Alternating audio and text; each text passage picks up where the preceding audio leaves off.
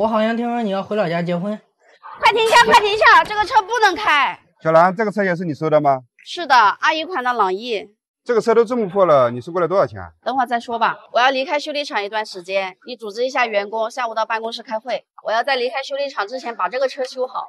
这个车顶已经报废了，我7500买了一个拆车件。我们今天的任务就是把车内的东西都拆掉、拆空，然后把车身校正，校正之后再把车顶割掉。天气太热了，搬个风扇过来。我主要是想把这里搬开，人方便坐进去。哎呀，算了，搬不动。先把座椅拆掉，拆掉了干活更方便。我昨天看了一下我的评论，因为我最近在做事故车，有很多人说我黑心，说我是不良商家。不过我也没有生气，因为我知道他们不懂。虽然我现在做的都是事故车，但是我卖的也是事故车的价格。卖的时候，我都会给买家说清楚这个车事故有多严重。我还会给他们看我们拍的视频、维修过程，但是这些二手车可能会流入二手车市场，他们会不会当精品车卖？这个我确实没有办法保证。这个气囊没有炸，我要给它放好。我大老远就是跑过来修车的，你跟我说不用修。老姜，那边发生什么事了？不知道哎。你先在这里拆吧，我过去看看。你们老板人呢？我要找你们老板。你好，怎么啦？我这个发动机用了7、8年了，现在动力、油耗都不如以前了，发动机还突突的抖动。我想大修发动机，但是你们员工他不想给我修。小兰，我都检查过了，他这个发动机没什么问题，就是积碳的问题，做几次保养就行了，但是他不信。拿来我看看，确实是，活塞表面都是积碳，而且火花塞也有很多积碳。你这个只是积碳问题，确实不需要拆发动机，只需要把里面的积碳清洗干净就可以了。姜师傅，我回来了。螺丝都拆完了，帮忙一起抬一下。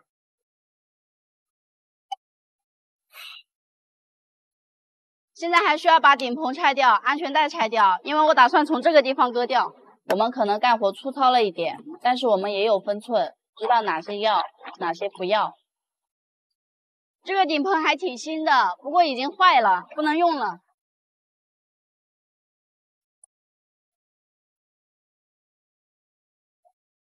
安全带要给它单独的放好，不要给它弄脏了。小兰，这个侧气帘要拆吗？这个先不拆吧，我买的拆车件上面可能带的有。不拆就没什么东西可拆了，要不然让兄弟们先开会吧。行吧，那把他们叫到办公室里面去吧。大家好，今天开会的主要原因是我要离开修理厂一段时间。我不在的这段时间，希望大家和往常一样，上班不要迟到，有客户来修车，服务态度一定要好。遇到什么问题就联系姜师傅，也可以给我打电话。小兰，我好像听说你要回老家结婚。你听谁说的？你听错了，是我大姐的女儿，我外甥女要结婚，所以我必须要回去。刚好这次回去，我可以看看我的爷爷奶奶，还有我的母校，还有我的老师。那你们老师要对你刮目相看了呀！以前成绩是最差的一个，现在都开修理厂当老板了。好了好了，不说了，赶紧干活去了。大家好，我是小兰。现在是凌晨2点半，我要去修一个车。为什么这么晚了我还要去修车？因为车主特别着急，他说他的大灯不会亮了，喇叭也不会响了。我估计应该是没有电了，所以我就带了一个启动电源。我现在要出发了。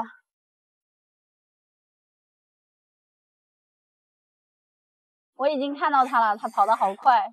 你的车就停在这里吧，我的车停在那边的。好的。我车停这里2个月了，应该是没电了。肯定的，很多车停半个月就没电了。机盖拉一下。哎呀，这个机盖有点重啊。这个机盖都不用撑杆了。红色加正极，黑色夹副极。师傅，有电了，启动一下。好，再启动一下。好。怎么还打不着？这国产车毛病真多。师傅，话不能这么说。我刚听你这个声音啊，像是发动机没有缸压了。因为停放时间久了，活塞环上面的机油已经干了。活塞环上面没有机油，密封效果就不好，就会漏气，没有缸压。不光是国产车，很多合资车也是这样的。这么严重啊？那怎么办？我要着急回老家呢。这个小问题，你平时做不做饭？家里有没有食用油？有啊，要不要去拿？你冷不冷啊？要不要给你带件衣服？不用。今天这个车啥都不用换，你们说等会收他多少钱比较好呢？小兰，这个油可以吗？可以的，可以的。现在要给你把火花塞拆掉，然后往气缸里面倒油。啊。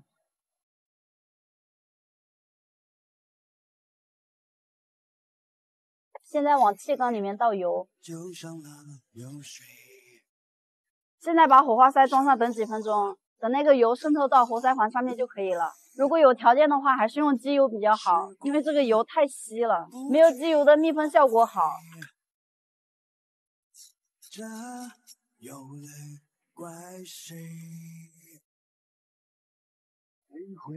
师傅，再去始终试一下。OK， 好多烟。师傅，现在因为电瓶没电，现在不能熄火，熄火就打不着了，最少要等发动充电半个小时才可以熄火。我不熄火，我马上就要出发了。那你开车要注意安全，要打起精神。好嘞。那我自己也去买一个。你今天找我老板有什么事吗？我弟弟也想学修车，我想问一下你们老板要不要学徒？那稍微等一下吧，我们老板应该马上就快回来了。这个训练还是可以的，以后好好干，修车还是很有前途的，以后家家户户都会有车，加油训练！加油，弟弟！修车没有前途，发不了大财。当然，也有人会说，那些开大修理厂、开 4S 店的人，一年赚几百万，不是挺有前途的吗？像这种大老板呀，你们有见过几个是会修车的？他们就只会往里面砸钱、投资、招人，他们属于商人，不属于修理工，所以我才说修车没有前途。但是为什么还有这么多人愿意学修车？就比如我，普通家庭出身，又没有学历，我刚步入社会的时候，能选择的职业真的很少。当时我上的那个职校就只有汽修、服装、电子、数控、模具，就这几个，我总要选一个吧。虽然说修车没有前途，但是我们也不要后悔。就算现在让我回去再选择一次，我也还是不知道选什么，可能还会是汽修吧。昨天我大伯给我打电话，说我堂弟也想学修车，所以今天我要带我堂弟去别的修理厂找工作。弟弟，这是我朋友开的修理厂，我去问一下要不要人。哎，小郑，你老板呢？哦，我老板出去修车了，你能不能来帮忙看一下这辆车啊？走，弟弟，我们一起去给他看一下吧。这个车发动机故障灯亮了，发动机还有点抖。我主要是修货车的，这种小轿车有点不太懂。有没有用电脑读过故障码？我们这里主要修柴油车，老板没有买电脑哦。这是我1500块钱买的敞篷车，你们看我如何给它翻新。大家好，我是小兰。这个车真的好破好破呀，这个充电口的盖子都没有了，这样子下雨很容易被触电的。还有这个方向盘都烂成这个样子了，后面不知道是些什么东西，看起来好脏啊。我先给它把方向盘拆掉，然后把这些壳子都拆下来喷漆，这样是最节省成本的。我现在拆的这个是空调控制面板。其实我们修车呀真的不赚钱，生意不好的时候好几天都没有车修，生意好的时候又能怎么样？比如说换离合器片，一天最多也只能换2个车，虽然说是可以赚个几百上千块，但这种活也不是每天都有。如果客户自己带配件的话，就只能赚点工时费了。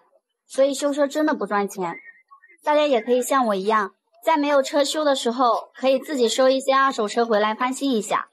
这个工作台拆下来就可以喷漆了，用这个刷子使劲刷一下，把里面的灰都刷出来。刷干净之后就挂起来等着喷漆，门板也拆下来挂起来，挂起来之后就喷自喷漆。这个漆干得很快，在5金店可以买到，一般是8块或者10块一瓶，喷这么多2瓶就够了。喷完了，现在先去吃个饭，回来差不多就干了。肚子有点饿了，今天去吃快餐，这家快餐15块钱一个人，管吃饱。我经常来他们家吃，今天的菜也是很丰富的。这个人怎么一直在我车那里转呀？哦，肯定是找我挪车的。啊，不好意思，我马上出来。油漆已经干了，现在开始安装。现在吃饱饭了，干起活来更有劲。我感觉喷完漆之后看起来好新呀。这个显示屏的膜给它撕掉，又是一个新的。这个风孔我特意给它喷了银色。今天天已经黑了，因为我刚刚去给一个面包车换了一个变速箱总成，今天又小赚了一笔。我师傅说的没错，现在基本上家家户户都有车了，看来修车还是很有前途的。哇塞，白色配黑色，好好看呀！